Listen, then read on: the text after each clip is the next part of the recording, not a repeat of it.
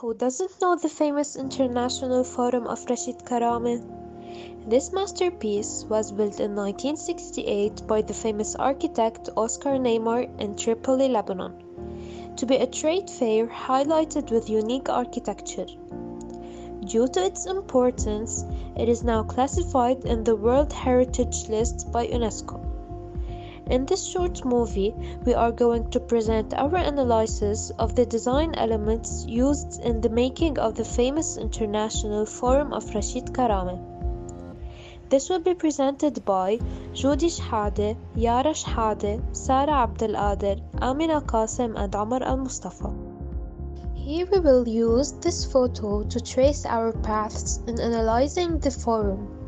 Starting with our entrance, our eyes will immediately drop to the lines turning into a plan. Now, off we go to our first monument through the first path. As we can see, nature takes an important part in the aesthetic of this landmark. Reaching the end appears this ambitious building, which is composed of 4 clear points that can be connected to form lines, therefore a rectangular plane, thus a rectangle. It's composed of repetitive arcs subtracted from all the facades. In talking about its interior, vertical metal columns come into view for stability, and an ascending slope for the performances used to be made. And about the construction, concrete was the main material used, thus the dominant color is the pale gray. The Lebanese pavilion was a rectangular space meant for exhibitions. The rectangular form symbolizes solidity and stability. This is why Neymar shaped Lebanon's pavilion as a rectangular one, due to its architectural history characterized by solid bases and pointed arches. In this expanse, a vault in the roof is visible that allows the penetration of natural light.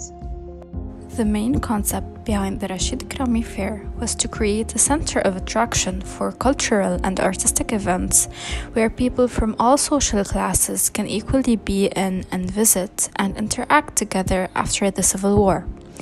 It is also impressive to know that the fair is now considered to be one of the 5 largest exhibition centers in the world when it is still unfinished.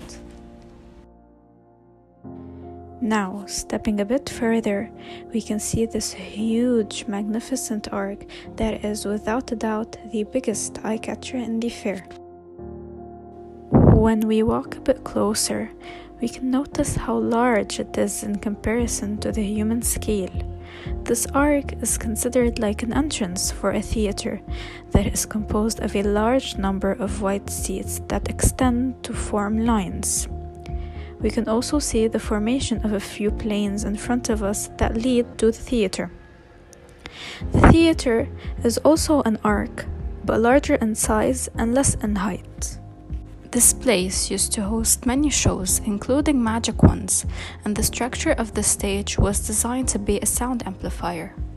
But now, let's rewind a bit, because there's something we forgot to mention. Next to the theater, we can also see a big structure that takes on the form of a cylinder, with lines as pattern, and on top we finally notice a circular disc. This was designed as a restaurant with a panoramic view at its top level. Turning right, we find a cone-shaped structure with straight lines that eventually lead us to a top point of this monument. The cone structure was to be a child pavilion.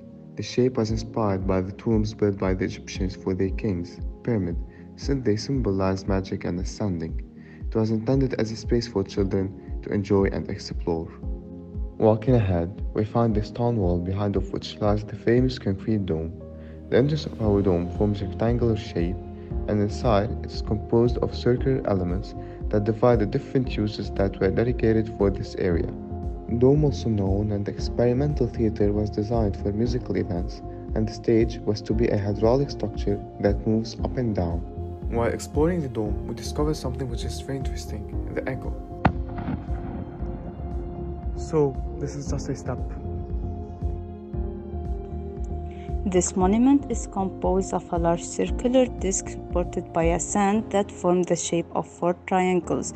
Inside of this disc, we can find a circular hole and stairs to help people go up and be amazed by the top view of the Rachid Karami Fair.